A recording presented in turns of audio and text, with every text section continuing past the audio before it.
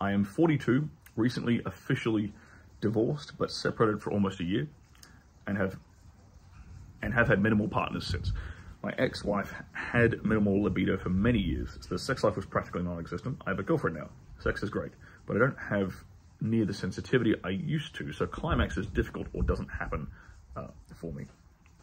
Part of the issue might be psychological per a therapist, but my question for you would be, is there any real way to regain the sensitivity? Yes, there is. I'm trying your products to see if they can help with me, but if there's other means of getting it back, I'd like to hear it. Cool, easy. So there's a few different routes. So first of all, I'm not sure if you ordered fire or wood, but the fire supplement will help with this because it will reduce your prolactin, increase your dopamine levels, makes you more highly aroused, reduces your refractory period, but can also make you just generally easier to orgasm. So fire will absolutely help with this. The second thing you can try, and I'm not sure if you're circumcised or uncircumcised, but if you are circumcised, this has helped a lot for me, is anhydrous lanolin, rubbing that on the glands of my penis or on the shaft, anywhere that might be dry or chapped or like not very sensitive, anywhere on your dick that's not that sensitive, cover it in anhydrous lanolin, assuming, full disclosure, assuming you're not allergic to sheep's wool. If you're allergic to wool, you cannot do this, because anhydrous lanolin comes from sheep's wool, because you'll fucking turn into a rash. So if you're not allergic to sheep, then getting anhydrous lanolin, it's kind of like this waxy grease, rubbing that on your dick, and you can just cover your dick in just cover it in cling film or something, not tight, but just wrap around it so it doesn't like stain your sheets and your pants and your bed and your underwear and stuff. And sleep in that. Go to sleep in that with that on your dick.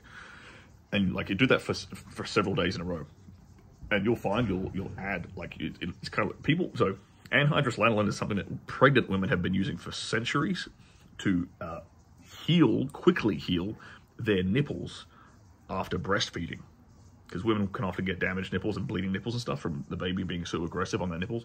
They use anhydrous lanolin, fixes it right up. Can do the same thing to basically any skin.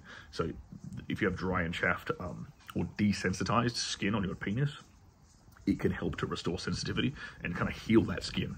So very, very useful for this and regaining sensitivity like that. The other thing you can try is a thing called the Phoenix. It's a device which is a acoustic wave device. I've used it with great success.